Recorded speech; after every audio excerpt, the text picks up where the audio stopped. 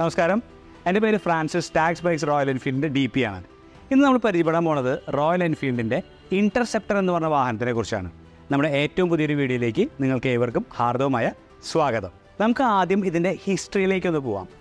1960 കാലഘട്ടത്തിലാണ് റോയൽ എൻഫീൽഡിൻ്റെ ലൈനപ്പിലേക്ക് ആദ്യമായിട്ട് ഇൻ്റർസെപ്റ്റർ എന്ന പേര് വരുന്നത്. അന്ന് ഈ വാഹനം ഇറങ്ങിയിരുന്നത് 700 cc-ലും 750 cc ക്യൂബിക് കപ്പാസിറ്റിയുള്ള എൻജിൻസ് വെച്ചിട്ടാണ്. ഒരു ഡിസ്റ്റിങ്റ്റീവ് ലുക്കായിരുന്നു അന്ന് ഈ വാഹനത്തിനുണ്ടായിരുന്നത്. കുറേ ആൾക്കാർ ഇതിനെ ടൂറിംഗ് പർപ്പസിനും യൂസ് ചെയ്തിരുന്നു. അതുകൊണ്ട് തന്നെ ഒരു ടൂറർ എന്നുള്ളൊരു പേരും ഈ വാഹനത്തിന് അന്ന് ഉണ്ടായിരുന്നു. ബേസിക്കലി റോയൽ എൻഫീൽഡ് ഈ വാഹനം ഉണ്ടാക്കിയിരുന്നത് യൂറോപ്പിലേക്കും അമേരിക്കയിലേക്കും വേണ്ടിയാണ് ഉണ്ടാക്കിയിരുന്നത്.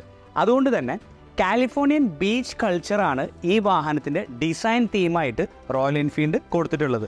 അത് നിങ്ങൾക്ക് ഈ വാഹനം കണ്ടു കഴിയുമ്പോൾ മനസ്സിലാവും. 1960 കാലഘട്ടത്തിന് ശേഷം 2018 നവംബറിലാണ് ഇൻ്റർസെപ്റ്ററും ഇതിൻ്റെ കൂടെ കോണ്ടിനെൻ്റൽ GT എന്ന് പറഞ്ഞ വാഹനങ്ങൾ റോയൽ എൻഫീൽഡ് വീണ്ടും റീലോഞ്ച് ചെയ്തത്.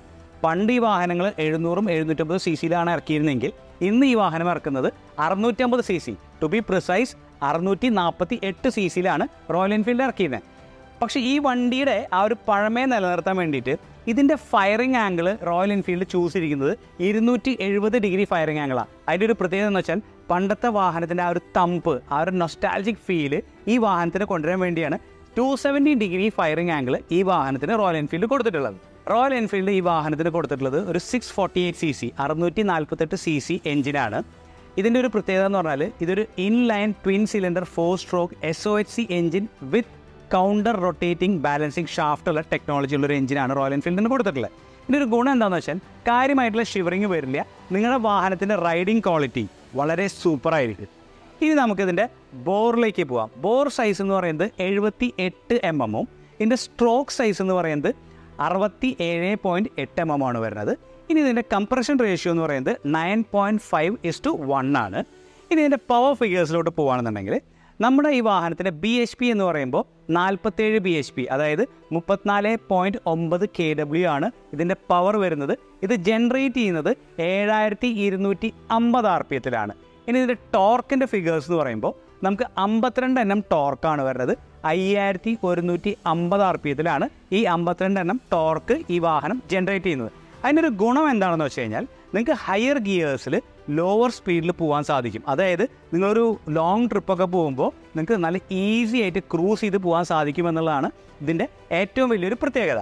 ഇനി ഇതിൻ്റെ ഐഡിയൽ RPM എന്ന് പറയുന്നത് 1200 ആണ് ഇതിൻ്റെ ഐഡിയൽ RPM, ±100 വരും. ഇനി ഇതിനെ ഉപയോഗിച്ചിരിക്കുന്ന ഫിൽട്ടർ എന്ന് പറയുന്നത് പേപ്പർ എലമെൻ്റ് ആണ്. ഇതിൻ്റെ ECU എന്ന് പറയുന്നത് നമുക്ക് ബോഷിൻ്റെ ആയിരുന്നു പണ്ട് വന്നിരുന്നത്. ഇപ്പോൾ വെറ്റിസ്കോൻ്റെ ECU ആണ് വരുന്നത്. നമ്മൾ ഈ വാഹനത്തിൻ്റെ സ്പാർക്ക് പ്ലഗ് ബോഷ് എന്ന് പറഞ്ഞ കമ്പനിയിലാണ് കൊടുത്തിട്ടുള്ളത്. സ്പാർക്ക് പ്ലഗിൻ്റെ ഗ്യാപ്പ് എന്ന് പറയുന്നത് 0.7 mm to 0.8 mm ആണ്. അടുത്തതായിട്ട് നമുക്കിതിൻ്റെ ലൂബ്രിക്കേഷനെ കുറിച്ച് സംസാരിക്കാം. ഇതൊരു ഫോഴ്സ് ലൂബ്രിക്കേഷനാണ്. വെറ്റ് സമ്പ് വിത്ത് പമ്പ് ഡ്രിവൻ ഓയിൽ ഡെലിവറിയാണ് ഈ വാഹനത്തിൻ്റെ ലൂബ്രിക്കേഷൻ സിസ്റ്റം എന്ന് പറയുന്നത്. ഇനി നമുക്ക് സംസാരിക്കേണ്ട ഒരു പോയിന്റ് എന്താണെന്ന് വെച്ചാൽ ഇതിൻ്റെ ക്ലച്ചിനെ കുറിച്ചാണ്. ഇതിനൊരു സ്ലിപ്പർ ക്ലച്ചാണ്, വെറ്റ് മൾട്ടിപ്ലേറ്റ് ക്ലച്ചാണ് ഈ വാഹനത്തിന് റോയൽ എൻഫീൽഡ് കൊടുത്തിട്ടുള്ളത്. ഇനി ഇതിൻ്റെ ഗിയർ ബോക്സ് സിസ്റ്റം എന്ന് പറയുമ്പോൾ ഒരു 6 സ്പീഡ് കോൺസ്റ്റൻറ്റ് മെഷാണ് ഇതിൻ്റെ ഗിയർ ബോക്സ് സിസ്റ്റം വരുന്നത്. ഈ വാഹനത്തിൻ്റെ ഓവറോൾ ലെങ്ത് എന്ന് പറയുന്നത് 2119 ആണ്. വിഡ്ത്ത് എന്ന് പറയുമ്പോൾ 835 ആണ്. ഹൈറ്റ് എന്ന് പറയുന്നത് 1067 ആണ്. പിന്നെ ഇതിൻ്റെ സീറ്റ് ഹൈറ്റ് എന്ന് പറയുന്നത് 804 ആണ്. വീൽ പേസ് എന്ന് പറയുന്നത് 1398-ഉം ഗ്രൗണ്ട് ക്ലിയറൻസ് വരുന്നത് 174 mm ആണ്. ഇതിൻ്റെ ടോട്ടൽ വണ്ടിയുടെ വെയിറ്റ് എന്ന് പറയുന്നത് 218 കിലോ ആണ്. അടുത്തതായിട്ട് നമുക്ക് ഈ വാഹനത്തിൻ്റെ ടയറിൻ്റെ സ്പെസിഫിക്കേഷനിലേക്ക് കിടക്കാം. റോയൽ എൻഫീൽഡ് ആദ്യം ഇൻ്റർസെപ്റ്ററിന് കോണ്ടിനെൻ്റൽ GT-യും കൊടുത്തിരുന്നത് പിറേലിയുടെ ടയേഴ്സാണ്. ഇപ്പോൾ അവർ കൊടുക്കുന്നത് സിയറ്റിൻ്റെ ടയേഴ്സാണ്.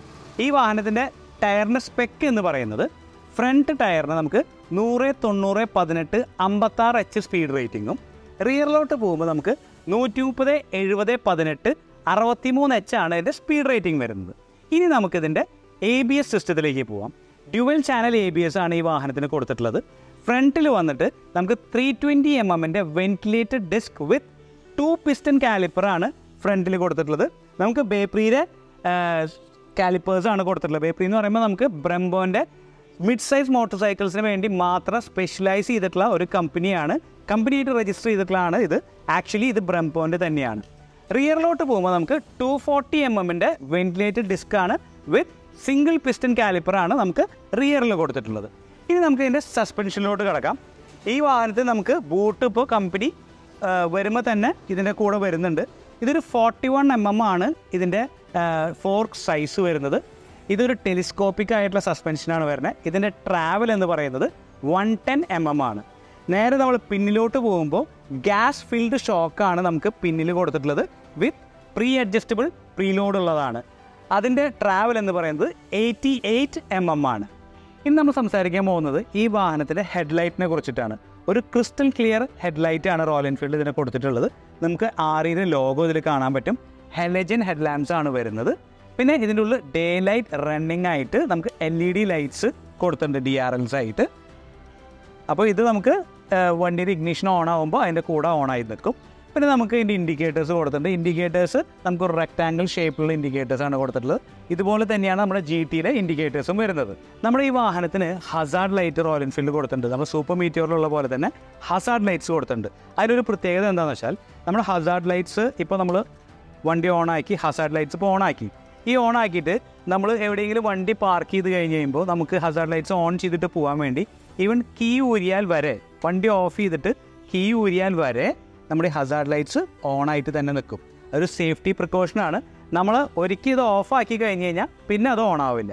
അടുത്തതായിട്ട് നമ്മുടെ ഇതിൻ്റെ മീറ്റർ ക്ലസ്റ്ററിനെ കുറിച്ചാണ് സംസാരിക്കുന്നത്. നിങ്ങൾ നോക്കിക്കഴിഞ്ഞ് കഴിഞ്ഞാൽ ആ ഒരു റെട്രോ ഫീൽ കീപ്പ് ചെയ്യാൻ വേണ്ടിയിട്ട് ഒരു സൈഡിൽ km/h അപ്പുറത്തെ സൈഡിൽ നമുക്ക് RPM മീറ്റേഴ്സാണ് കൊടുത്തിട്ടുള്ളത്. ഇതൊരു ഡിജിറ്റൽ പ്ലസ് ആനലോഗ് മീറ്ററാണ്. നമുക്കിതിൽ ഓണാക്കി കഴിഞ്ഞ് കഴിഞ്ഞാൽ നമുക്ക് ആ ഡിജിറ്റലായിട്ടുള്ളതിൽ നമുക്ക് ഫ്യൂവൽ കാണാൻ പറ്റും. പിന്നെ നമ്മുടെ ഓഡോമീറ്റർ കാണാൻ പറ്റും. ട്രിപ്പ് F പിന്നെ ഓഡോ ഇങ്ങനത്തെ കാര്യങ്ങളാണ് ഇതിൻ്റെ ഉള്ളിൽ കൊടുത്തിട്ടുള്ളത്. പിന്നെ ഇപ്പുറത്ത് നമ്മുടെ ഇൻഡിക്കേഷനായിട്ട് ABS ഉണ്ട്, ഓയിലുണ്ട്, ന്യൂട്രൽ, ബാറ്ററി, എൻജിൻ, ഇതിൻ്റെ എല്ലാമാണ് നമ്മുടെ ഈ ഇൻസ്ട്രുമെൻറ്റ് ക്ലസ്റ്ററിൽ വരുന്നത്. ഇനി അടുത്തതായിട്ട് നോക്കുകയാണെന്നുണ്ടെങ്കിൽ നമ്മുടെ റോയൽ എൻഫീൽഡിൽ എല്ലാ ശ്രേണികളിലും ഇപ്പോൾ മൊബൈൽ ചാർജർ വരുന്നുണ്ട്. സൂപ്പർ മീറ്റിയറിന് ഒഴിച്ച് ബാക്കിയുള്ളതെല്ലാം നമ്മുടെ ഹാൻഡിലിൻ്റെ അടിയിലാണ് വരുന്നത്. ഇവിടെയായിട്ടാണ് മൊബൈൽ ചാർജർ വരുന്നത്. ഇത് വാട്ടർ റെസിസ്റ്റൻ്റ് ആണ്, വാട്ടർ പ്രൂഫ് അല്ല. നമുക്കിനി നോക്കാൻ പോകുന്നത് ഇതിൻ്റെ ഹാൻഡിൽ ബാർസാണ്. നമ്മുടെ പണ്ട് ഇൻ്റർസെപ്റ്ററിൽ കൊടുത്തിരുന്ന സെയിം ഹാൻഡിൽ ബാർസാണ് വന്നിരിക്കുന്നത്. അതിൽ വേറെ വ്യത്യാസങ്ങളില്ല. പക്ഷേ അതിൻ്റെ സ്വിച്ച് ക്യൂബ്സിലേക്ക് പോയി കഴിഞ്ഞാൽ ഒരു റോട്ടറി മെത്തേഡിലുള്ള സ്വിച്ച് ക്യൂബ്സാണ് വരുന്നത്. ഇത് നമ്മുടെ മീറ്റിയോറിൽ, സൂപ്പർ മീറ്റിയോറിൽ ഇതെല്ലാം ഇപ്പോൾ ഇങ്ങനത്തെ സ്വിച്ച് ക്യൂബ്സാണ് വരുന്നത്. ഇൻഡിക്കേറ്റേഴ്സിൻ്റെ ഇതാണെങ്കിലും ഈ സൈഡിൽ ഹോണിൻ്റെ ഇതാണെങ്കിലും ഇതൊക്കെ നമുക്ക് റോട്ടറിയിലും ബാക്കിയുള്ളത് നോർമലായിട്ടുള്ള രീതിയിലാണ് വരുന്നത്. ഇനി നമ്മളിതിൻ്റെ തൊട്ട് അടുത്തേക്ക് വന്നു കഴിഞ്ഞാൽ ഇതിൻ്റെ ഹാൻഡ് ഗ്രിപ്പ് ശ്രദ്ധിച്ച് കഴിഞ്ഞ് കഴിഞ്ഞാൽ ഇത് ഒന്നുകൂടി സോഫ്റ്റർ ആയിട്ടുള്ളൊരു ഹാൻഡ് ഗ്രിപ്പാണ് വിത്ത് റോയൽ എൻഫീൽഡിൻ്റെ ലോഗോയും കൂടി ഇതിൽ കൊടുത്തിട്ടുണ്ട്. പിന്നെ ഇതിൻ്റെ ബാർ എൻഡ് ഇപ്പോൾ ഒരു അലുമിനിയം ഫിനിഷിൽ വൈഡർ സെക്ഷനായിട്ടാണ് ഇതിൻ്റെ ബാർ എൻഡ് കൊടുത്തിട്ടുള്ളത്. ഇനി നിങ്ങൾ ലിവേഴ്സിലേക്ക് കിടക്കുകയാണെന്നുണ്ടെങ്കിൽ നമുക്ക് അഡ്ജസ്റ്റബിൾ ലിവേഴ്സാണ് നമ്മുടെ ഹൈ എൻഡ് ആയിട്ടുള്ള എല്ലാ വണ്ടിക്കും ഇപ്പോൾ റോയൽ എൻഫീൽഡ് കൊടുക്കുന്നത് വിത്ത് ഓൾ ലേറ്റസ്റ്റ് ടെക്നോളജി. അതായത് ഇവിടെ ഗ്രൂവ് ഉണ്ടായിരിക്കും. ഇൻ കേസ് ഓഫ് ആക്സിഡൻറ്റ് ഇത് പൊട്ടിക്കഴിഞ്ഞാൽ നിങ്ങൾക്ക് ബാലൻസ് ഭാഗം കൊണ്ട് ആ വണ്ടി ഓടിച്ച് വരാനുള്ള എല്ലാ ഫെസിലിറ്റീസും ഉള്ളതാണ്. രണ്ട് സൈഡിലും ഇത് കൊടുത്തിട്ടുണ്ട്. ഇനി നമ്മൾ ഇൻ്റർസെപ്റ്ററിൻ്റെ ടാങ്കിൻ്റെ ഡിസൈനിനെ കുറിച്ചാണ് പറയുന്നത്. റോയൽ എൻഫീൽഡ് ശ്രേണിയിൽ വരുന്ന ടിയർ ഡ്രോപ്പ് ഡിസൈൻ തന്നെയാണ് ഇൻ്റർസെപ്റ്ററിൻ്റെ ടാങ്കിനും റോയൽ എൻഫീൽഡ് കൊടുത്തിട്ടുള്ളത്. ഇതിൻ്റെ ടാങ്ക് കപ്പാസിറ്റി എന്ന് പറയുന്നത് 13.7 ലിറ്റേഴ്സാണ്. ഇനി ഇതിൻ്റെ മൈലേജ് എന്ന് പറയുമ്പോൾ നമുക്ക് 25 to 30 ആണ് അണ്ടർ സ്റ്റാൻഡേർഡ് ഡ്രൈവിംഗ് കണ്ടീഷൻ. ഇനി ഇതിൻ്റെ ടോപ്പ് സ്പീഡ് എന്ന് പറയുമ്പോൾ ക്ലോസ്ലി അറൗണ്ട് 180 to 190 ആണ് നമുക്കത് ക്ലോക്ക് ചെയ്യാൻ പറ്റിയിട്ടുള്ളത്. E20 പെട്രോൾ ഇതിൽ കോമ്പാറ്റബിൾ ആണ്. ഇൻ്റർസെപ്റ്ററിൽ നമുക്ക് സെൻട്രൽ സ്റ്റാൻഡ് വരുന്നുണ്ട്. കോണ്ടിനെൻ്റൽ GTയിൽ നമുക്കത് വരുന്നില്ല. അതുകൊണ്ട് എടുത്തു പറഞ്ഞു എന്ന് മാത്രം. ഇൻ്റർസെപ്റ്ററിൻ്റെ ബാറ്ററി എന്ന് പറയുന്നത് 12 volt 12Ah ബാറ്ററിയാണ് വരുന്നത്. പിന്നെ ഒരു കാര്യം കൂടി എടുത്ത് പറഞ്ഞോട്ടെ, 2018 വാഹനങ്ങളും ഇപ്പോൾ വരുന്ന 2023 തൊട്ടുള്ള വാഹനങ്ങളുടെയും വയറിംഗ് ഹാർനസിൽ വലിയ വ്യത്യാസമുണ്ട്.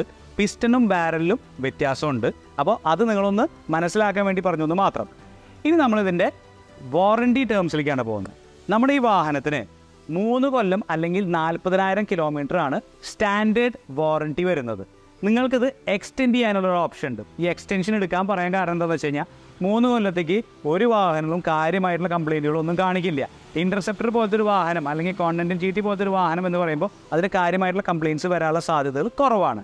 നമുക്ക് എക്സ്റ്റൻഡ് വാറണ്ടിയുടെ ഓപ്ഷൻ ഉണ്ട്. അതായത് 5th ഇയറും കൂടി എടുക്കാവുന്ന ഒരു ഓപ്ഷൻ ഉണ്ട്. അത് എടുക്കുകയാണെന്നുണ്ടെങ്കിൽ നിങ്ങളുടെ സ്റ്റാൻഡേർഡ് വാറണ്ടി പ്ലസ് 20,000 കിലോമീറ്റേഴ്സ്, അപ്പോൾ നമുക്ക് 60,000 കിലോമീറ്റേഴ്സും 5 ഇയേഴ്സുമാണ് പിന്നെ നിങ്ങളുടെ വാഹനത്തിൻ്റെ വാറണ്ടി എന്ന് പറയുന്നത്. അടുത്തതായിട്ട് നമ്മൾ ഇൻ്റർസെപ്റ്റർ വാഹനങ്ങളുടെ സർവീസ് ഇൻ്റർവെൽസിനെ കുറിച്ചാണ് സംസാരിക്കുന്നത്. 1500 കിലോമീറ്ററിൽ നിങ്ങൾ മസ്റ്റായിട്ടും വണ്ടി പതുക്കി ഓടിക്കാവൂ. എന്ന് വെച്ചാൽ കൂടുതൽ റെവ് ലിമിറ്റ് മുട്ടിക്കാതെ ഒരു 60-70 ഓടിച്ചാൽ നല്ലത്. 1500 നമ്മൾ ഓയിൽ ചേഞ്ച് ചെയ്തിരിക്കണം. അതിനുശേഷം നമുക്ക് 5000 ജനറൽ സർവീസും 10000 ഓയിൽ ചേഞ്ചുമാണ് വരുന്നത്. അത് എല്ലാ 5000 നിങ്ങൾ ജനറൽ സർവീസും എല്ലാ 10000 നമ്മൾ ഓയിൽ ചേഞ്ച് ചെയ്യുക. അതല്ല എന്നുണ്ടെങ്കിൽ 6 മാസം കൂടുമ്പോൾ അല്ലെങ്കിൽ 1 കൊല്ലം കൂടുമ്പോഴാണ് നമുക്ക് സർവീസ് ചെയ്യേണ്ടത്. 6 മാസം കൂടുമ്പോൾ ചെയ്യണം എന്നാണ് ഉദ്ദേശിച്ചത്. 1 കൊല്ലം കൂടുമ്പോൾ ചെയ്യണം എന്നല്ല. 6 മാസത്തിൽ ഒരിക്കൽ ചെയ്യുന്നത് നന്നായിരിക്കും. പിന്നെ എപ്പോഴും നിങ്ങൾ ശ്രദ്ധിക്കേണ്ടത് 650 cc വാഹനമാണ്, എയർ കൂൾഡ് എഞ്ചിനാണ്, നല്ല ഹീറ്റുള്ള എഞ്ചിനാണ്. ഓയിലിൻ്റെ ലെവൽസ് എപ്പോഴും ചെക്ക് ചെയ്യണം. കാരണം വെച്ച് കഴിഞ്ഞാൽ ഒരിക്കൽ ഓയിൽ കുറഞ്ഞു കഴിഞ്ഞാൽ അതൊരു കാസ്കേഡിങ് എഫക്റ്റാണ്, അത് പെട്ടെന്ന് താന്നു പോകും. അപ്പോൾ എപ്പോഴും നിങ്ങളൊരു 5000 അവിടെ കൊണ്ടുപോയി ഒരു ജനറൽ ചെക്കപ്പ് ചെയ്യുക. അതിൻ്റെ കൂടെ തന്നെ ഒന്ന് ഓവറോളായിട്ട് വണ്ടി ഒന്ന് ചെക്ക് ചെയ്യുന്നത് നിങ്ങളുടെ വണ്ടിയുടെ ഹെൽത്തിനും റൈഡിൻ്റെ ക്വാളിറ്റീനും നിങ്ങളുടെ സേഫ്റ്റിക്കും വളരെ നന്നായിരിക്കും. നമുക്കിനി ഈ വാഹനത്തിൻ്റെ കളർ വേരിയൻസിനെ കുറിച്ചൊന്ന് നോക്കാം. ഈ വാഹനത്തിൻ്റെ ബേസ് വേരിയൻ്റ് എന്ന് പറയുന്ന കളേഴ്സ് ഒന്ന് കാനിയൻ റെഡാണ്, കാലി ഗ്രീൻ ഉണ്ട്, പിന്നെ നമുക്ക് ബ്ലാക്ക് പേൾ ഉണ്ട്, സൺസെറ്റ് സ്ട്രിപ്പ് എന്ന് പറഞ്ഞൊരു കളർ വരുന്നുണ്ട്. ഇതാണ് 4 കളേഴ്സ് ഇതിന് ബേസ് വേരിയൻറ്റിൽ വരുന്നത്. അതിനെന്താ പ്രത്യേകത എന്ന് വെച്ചാൽ അതിന് അലോയ്സ് ആയിരിക്കില്ല, സ്പോക്ക് വീൽസ് ആയിരിക്കും, ട്യൂബ്ലെസ് ടയേഴ്സ് ആയിരിക്കില്ല, ട്യൂബുള്ള ടയറായിരിക്കും. പിന്നെ ഈ ഒരു പോർഷനും എല്ലാം നമുക്കൊരു ക്രോം ഫിനിഷ് ആയിരിക്കും. ഇനി തൊട്ട് മീതയ്ക്ക് കിടക്കുമ്പോൾ ബ്ലാക്ക് റേ ആ വാഹനമാണ് നിങ്ങളിപ്പോൾ കണ്ടുകൊണ്ടിരിക്കുന്നത്. ഇനി ബാഴ്സലോണ ബ്ലൂ എന്ന് പറഞ്ഞിട്ടും ഈ 2 വേരിയൻസിൽ വരുമ്പോൾ നമുക്ക് അലോയ്സ് ഉണ്ടായിരിക്കും, engine compartment plus exhaust plus levers ഇതെല്ലാം നമുക്ക് ബ്ലാക്ക് ആയിരിക്കും. അപ്പോൾ നമ്മളിപ്പോൾ മൊത്തം 4+2 വേരിയൻസിനാണ് ഇപ്പോൾ നമ്മൾ കണ്ടത്.